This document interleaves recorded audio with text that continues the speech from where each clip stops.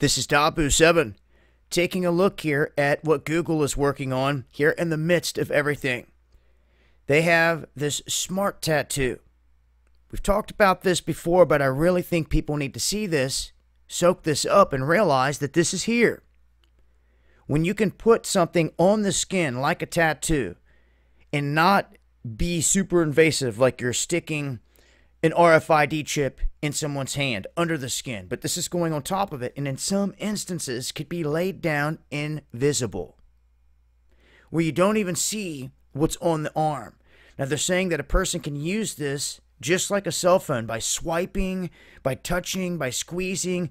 They say you can even activate sensors by simply moving certain limbs and fingers. Just by moving them, it will pick all this up, and this will in turn be sending commands to whatever it's connected to. So just imagine where they can take this now. Okay? Putting it on the hand, forehead, anywhere. If it can be scanned to get into places, it can hold all kinds of data, biometric data, everything about someone, period.